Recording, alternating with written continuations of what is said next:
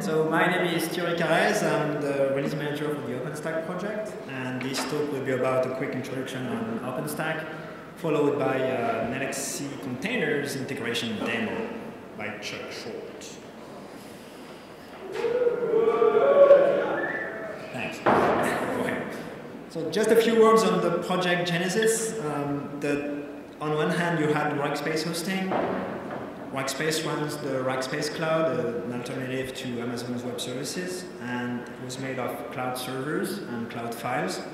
And they wanted to rewrite cloud servers and also wanted to open source the whole software infrastructure that they were using. On the other hand, you had a team at NASA who was working on writing an open source cloud computing platform, and they released it with an early release as a Nova CC, Apache licensed. And some people saw potential for convergence between the two projects. It was actually the same type of architecture. It was both written in Python. So they discussed with each other and they came up with the idea of the Openstack project, which takes the code from Nova and the code from cloud files and make it the two core components of Openstack. Just a quick mission statement. The mission statement of the Openstack project is to produce an ubiquitous open source cloud computing platform that will meet the needs of public and private cloud providers regardless of size by being simple to implement and massively scalable. Okay. We based it on 4 basic principles. One is open source. It's Apache licensed. It's fully open source. There is no proprietary code. It's open design. We are having OpenStack design summits under the model of UDS. Anyone can submit a blueprint and propose a feature. We have open development. Anyone can propose a branch for merging, and code reviews happen in the open. We have open community. We have community elected project technical leads. We have community elected members of the project policy board. One thing to keep in mind, though, is that it's a very young project. Since the inception of OpenStack, it's been less than a year. We have had 3 releases. We have had our 3rd design summits like 2 weeks ago in California.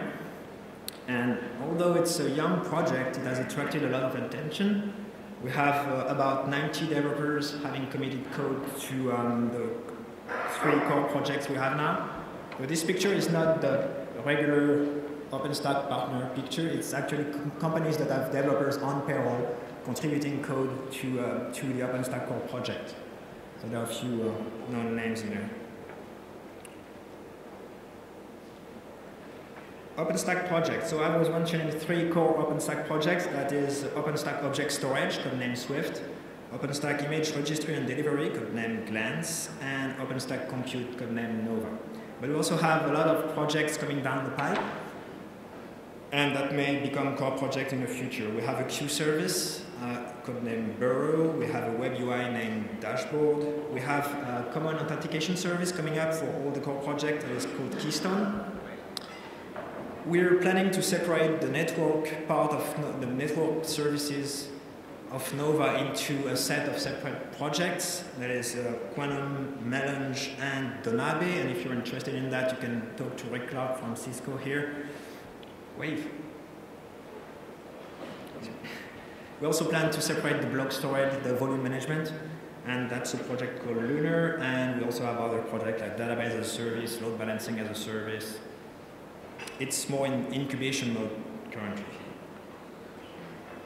So more, let's have a look more deeper into Nova. Nova is the cloud compute part. You could think of it as VMs being just one API call away.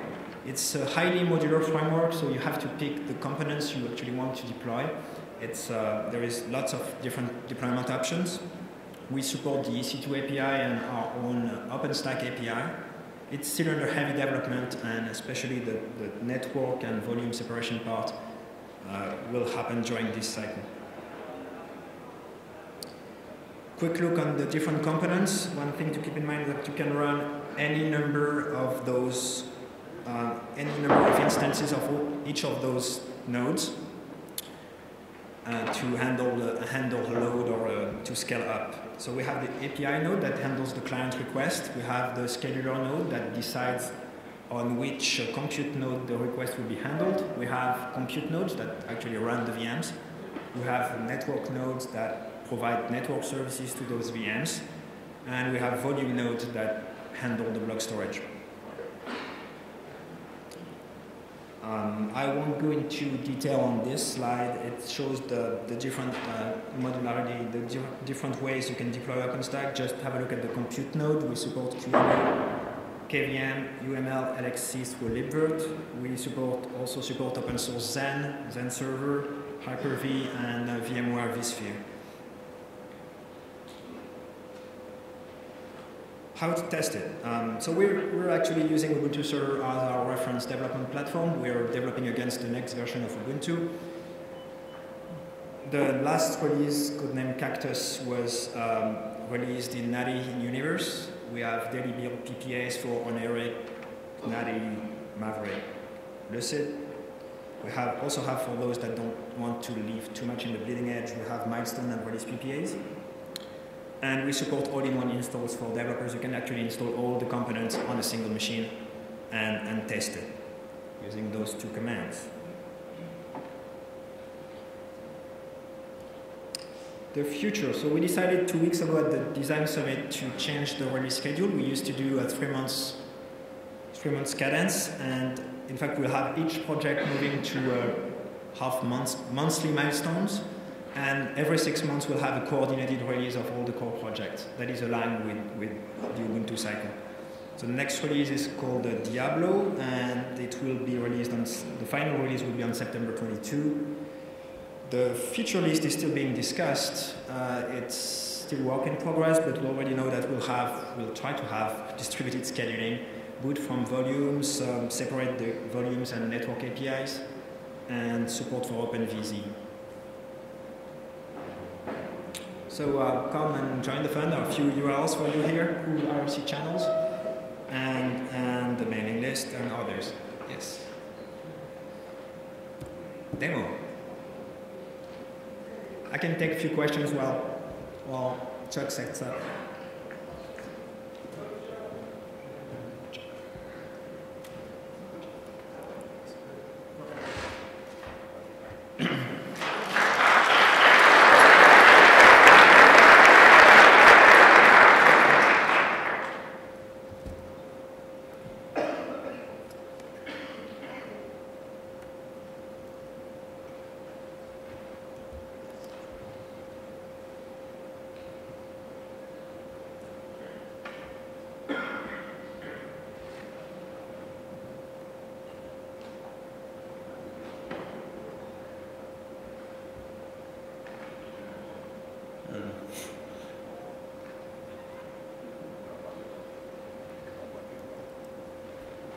So I'm here to demo LXC containers under Openstack. It's a relatively new feature for Openstack. Basically, how it works is it uses a libvirt driver for LXC to drive the LXC container when we run it on Openstack. So I'm going to run a quick demo.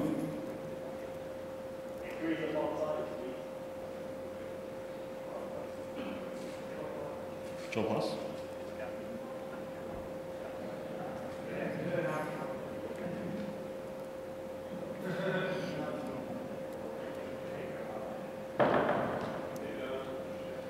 Do you see that? Well, you're sitting in front of me.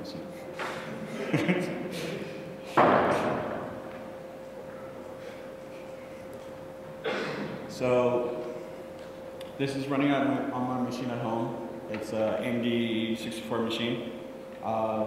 So great thing about Linux LXC containers is you can run on very small machines. So when I was traveling to Budapest, I was running on this Intel Atom.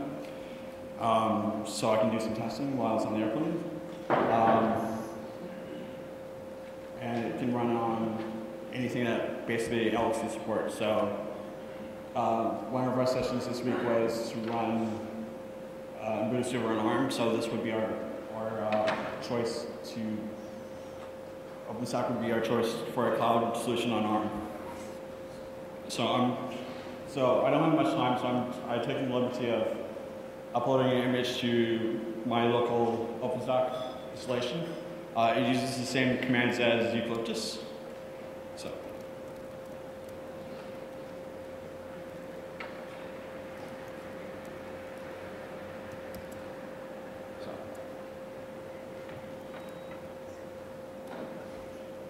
Right.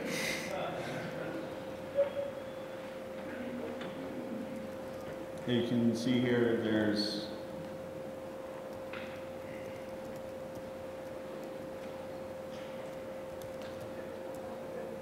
you can see it has the same interface as Eucalyptus does. So you have buckets, you have images. So.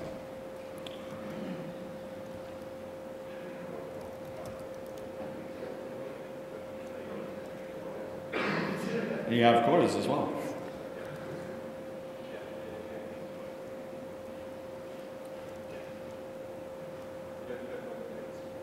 How many zeros is that?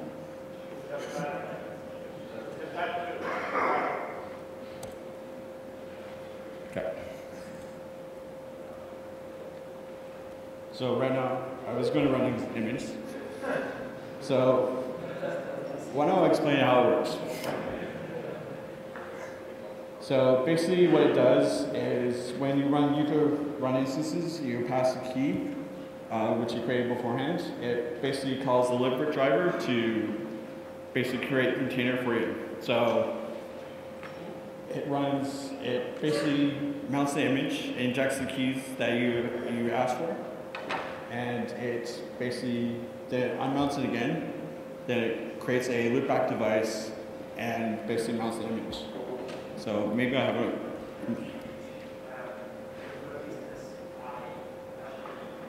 D? All right.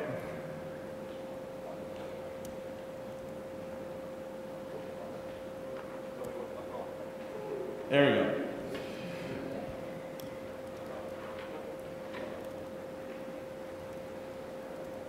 It's still a young project, as Terry said.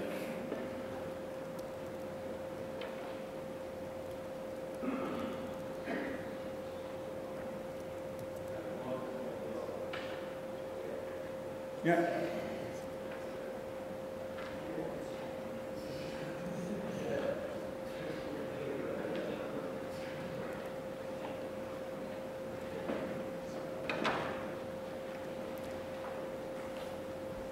So, in theory, when you look at the Nova Compute log file, it tells you what's happening. So, basically, it will mount the image, inject the keys, and basically it runs the instance. And when after the instance runs, you can see, if you use RARSH, you can see the instance running. So, but due to a bug in Cloud Init, there's some still issues running with LC containers on Natty, so that will be fixed in Oneiric.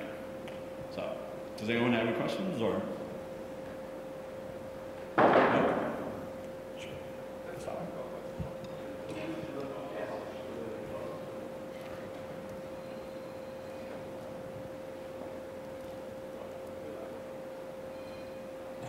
There should be some libvirt processes at the top, maybe?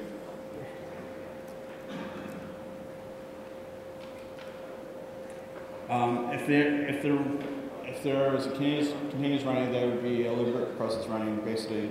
So you can see that basically the continuous running. So you should be able to see as well if it's running with LXC, you should be able to see as well the processes inside the machine, right? Right. You should, if we didn't have code problems, you would see the process running with LXC. Right, which is I think what's really interesting about that is that we're exactly in the same process space. We're seeing the machine that we're running, the virtual machine, actually working, right? Yeah. We don't have another level of interaction. We don't have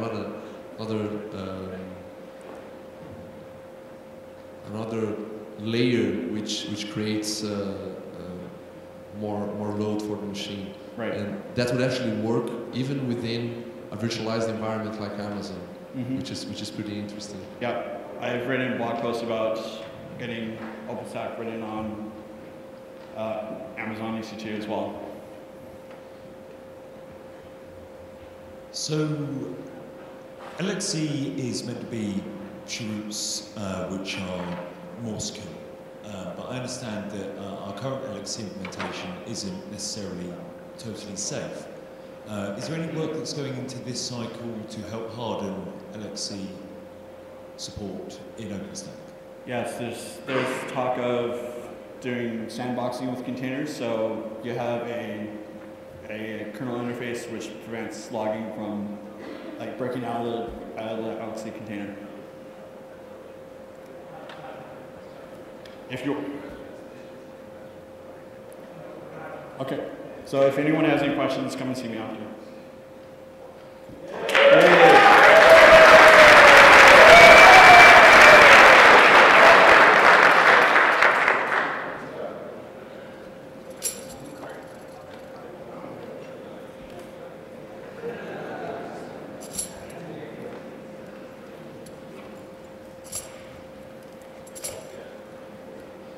I love the post-it note inside the selector. It says everything will be okay.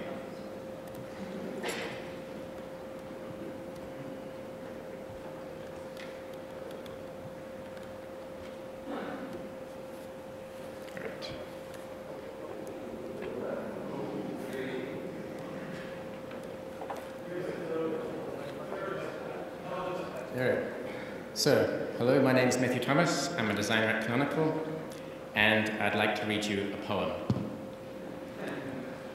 I keep 6 honest serving men. They taught me all I knew. Their names are what and why and when and how and where and who. Let's start with why. Ubuntu is a grand experiment. Ubuntu was founded in an attempt to answer the question, is it possible for an open source model to scale to an entire operating system? An operating system used not just by tens of thousands of people, but by hundreds of millions of people. Well, now we know the answer to that question, and the answer is yes. Right now, Android is not the most popular mobile operating system. It's not even the most popular phone operating system.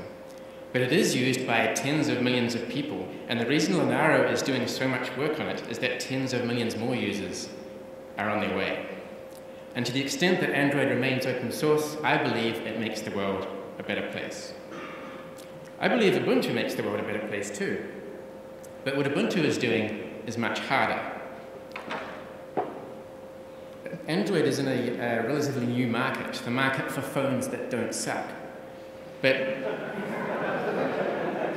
the PC market, on the other hand, is old. We are challenging a hugely dominant competitor that has been around for a long time. A lot of people think this is impossible, that we can't ever win. But in the software industry, it has happened before. Lotus 123 overtook VisiCalc.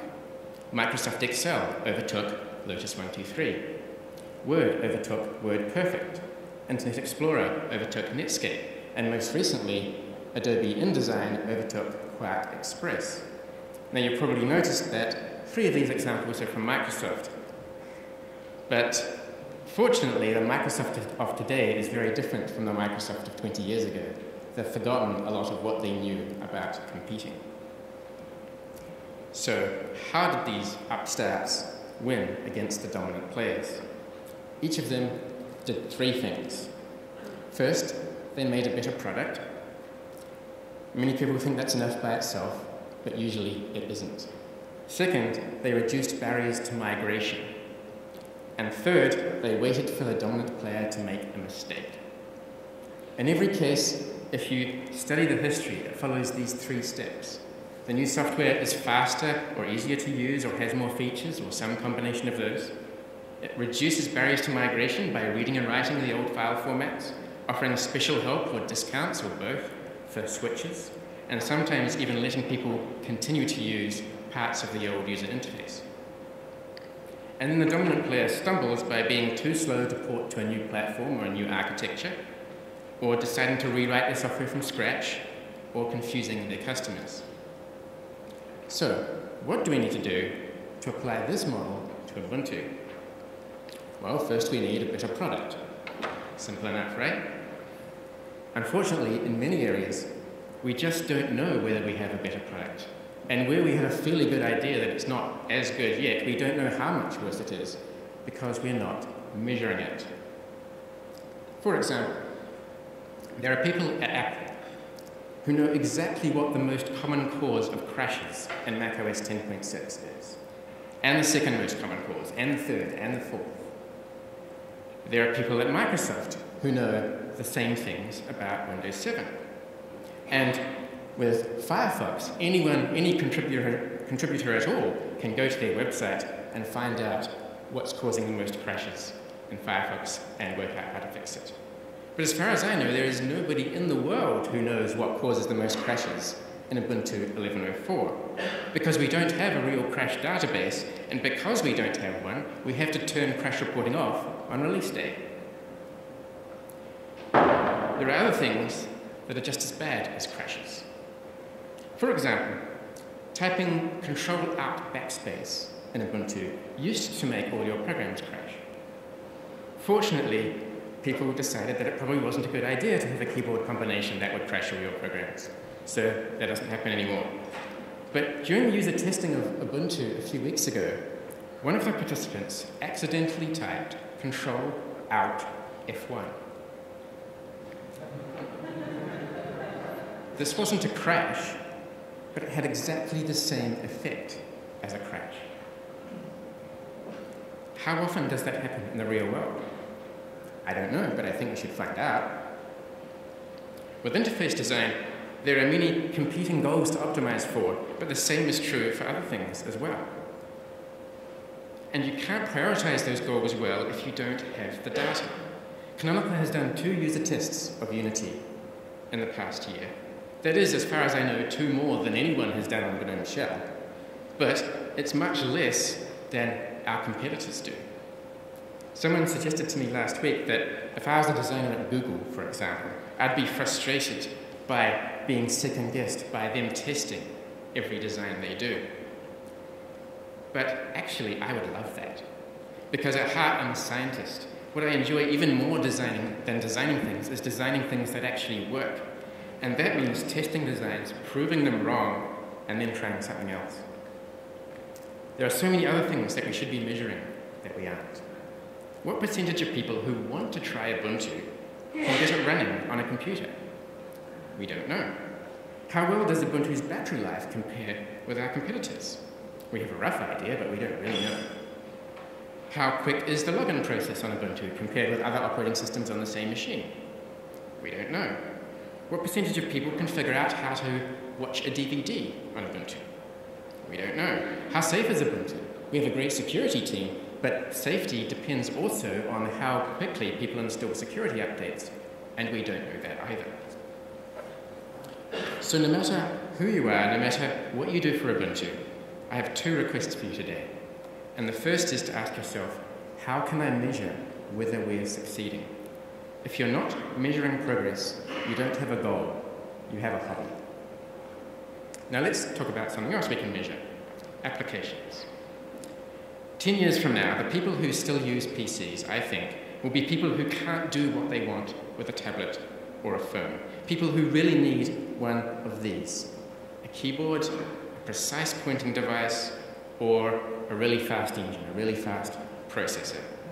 People like writers, editors, scientists, mathematicians, architects, engineers, pro gamers, and software developers. The good news is that these people will be a bit more like us, on average, because they'll be prepared to learn a bit about computers. They'll be the kind of people who know what a file manager is and want to use one. The kind of people who know what a web browser is and want to choose one. They'll still know and care much less about computers than most of us do, but the difference will be not quite so vast as it is now. The bad news is that very often, people in these kinds of occupations need to use specific applications that Ubuntu doesn't have yet. Specialized applications that are currently available only for Windows or Mac. This is partly why 6 months ago at the last UDS, I talked about the importance of attracting application developers. And I showed you this graph saying that Ubuntu had 2,351 applications and that the number was increasing linearly. Well, I was wrong. And the reason I was wrong was that I didn't have enough measurements. When we have more data and extend it out to Ubuntu 11.04, what we see is that over the past 3 years, the growth of new applications for Ubuntu is declining. Of course, the raw number of applications doesn't tell you everything, but this is a bad sign. What are we doing to fix this? Well, for a couple of years now, we've been running Ubuntu App Developer Week, which offers IRC sessions on development topics. Rick Spencer and his team are working hard on getting the Ubuntu developer site ready so that people can find out how to develop applications. Stuart Metcalf and his team are working hard on getting a submission process ready so that vendors aren't forced into Byzantine processes to make their applications available. And Ubuntu Software Center 4 has ratings and reviews so that application developers can get some idea of how well they're doing. This is a good start, but we still need to fix our proliferation of toolkits, inconsistent APIs, lack of a standard IDE, and complex packaging, and figure out how, for example, we can tell developers what's coming in the next version of Ubuntu. If we can fix all of those, we might have a chance. All that just to make a better product. But remember, this is not the only thing we need to do, because we also need to reduce barriers to migration. And this is something that's really easy for someone like you, who's been using Ubuntu for years, to forget about. So the second thing I'd like you all to do today is to think about migration. For the part of Ubuntu that you work on, does an equivalent exist in Windows? If so, how easy is it to switch to the Ubuntu way? How easy is it to understand the Ubuntu way of doing things? Can you make the switch gradually? Are there settings that could be easily copied over? Things like that. So there are lots of things we need to do. Some of them can be achieved in a few weeks, while others might take years. For attracting application developers especially, many of these things can be done completely independently of the Ubuntu release cycle. And as you heard from George Gray on Monday, with Linaro, it's impractical to plan 6 months out. I believe the same is true for Ubuntu as well. If we're going to catch up with our competitors, we need to get out of the mindset that something has to be done in 6 months if it's going to be done at all. And if we're going to achieve consumer-grade quality, we need to be willing to do some things at longer cycles, while other things are at shorter cycles. And that means we need to learn how to propose, plan, and organize more features outside of summits, like this one. We get enormous benefits from meeting face-to-face, but we shouldn't be stuck on mailing lists the rest of the time. We need voice calls, video conferences, and virtual whiteboards that increase our bandwidth more often. Whenever someone says, let's discuss this at the next UDS, I want your response to be, no, let's discuss it tomorrow. Depending on how you count, this is the 15th of the public meetings that we now call Ubuntu Developer Summits. I've been to 10 of them over the past 6 years. But to me, it's gotten more and more awkward to call them developer summits. They've never been about application development, and increasingly they haven't been just for Ubuntu developers either. The people here are engineers and testers and designers and translators and community members and salespeople and writers and artists and managers. You are all contributors. So really, this is an Ubuntu Contributor Summit. I make this point because what I've learned over the past 6 years is that some goals are just hard. Anyone who says all Ubuntu needs now is X doesn't know what they're talking about. For some goals, you need contributors who have competence and excellence in hundreds of different areas. And that's where all of you come in. If we want Ubuntu to be a success in the future, there's a whole universe of things we need to do, and you're the ones to do it. So, let's get back to work. Thank you.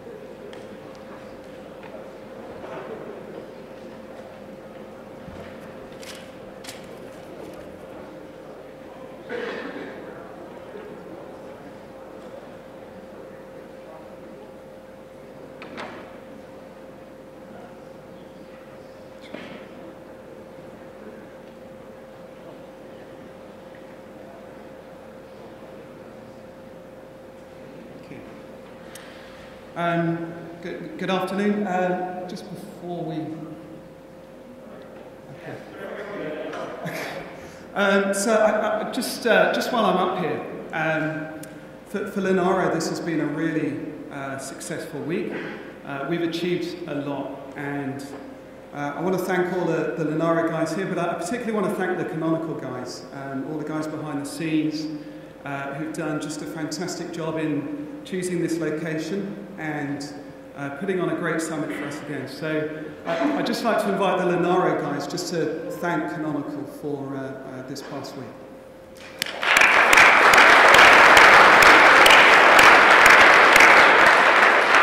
So just on to the showcase. I also have to thank our sponsors. So I've got this slide up here. They provided the funding and the prizes, so I'm really grateful to them.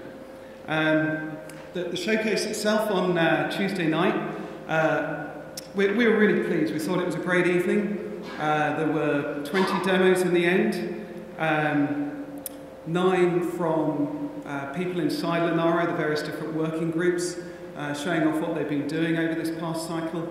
We had all of our member boards there. I hope people saw one of the first demonstrations of Cortex A15 from ARM, and all the other member boards. I was pleased as well that we had 6 companies from outside Linaro, or enthusiasts as well, just showing how our output's starting to get picked up. But I know these guys are all interested to know who actually won the prizes, so I'm going to go in reverse order. And the third prize, which is an AR drone back here, plus an ST Ericsson Snowball, goes to Alexandros Francis and the Linaro graphics working group team. Are you here, Alexandros?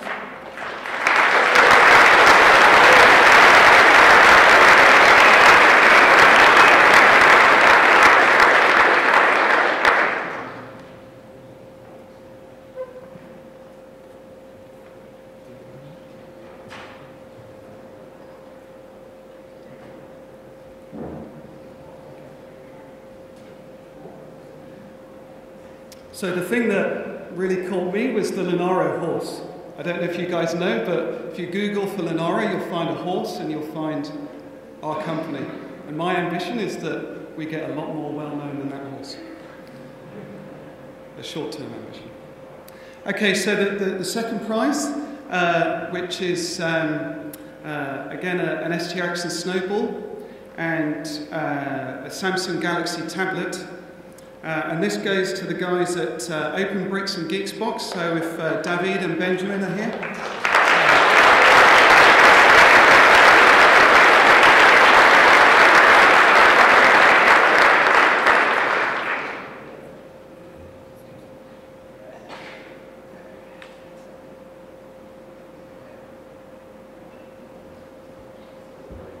You can see the quality on their screens better than we've got at the moment.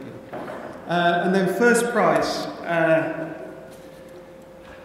So the nice thing is it was a clear winner. There wasn't really any doubt.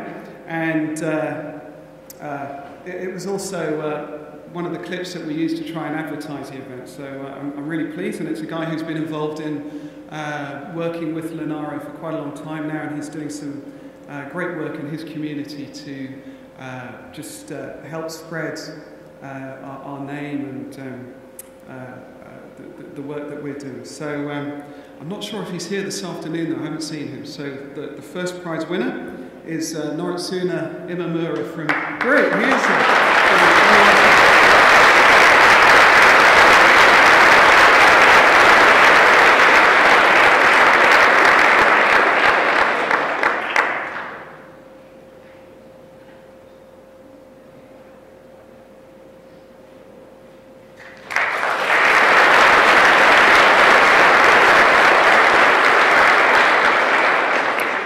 I should have just said that the prize was a Samsung Galaxy tablet and $500. And just last slide. Anything else? We'll be following up on this next week, so if you didn't get to see all the demos, you'll hopefully see a lot of them on our website, so check it out. We'd really like to get some of the nice photos and videos that you guys took, so either send them to Michael or to our generic contact us alias on the website, and stay tuned for the next Developer Summit. Thanks a lot, guys.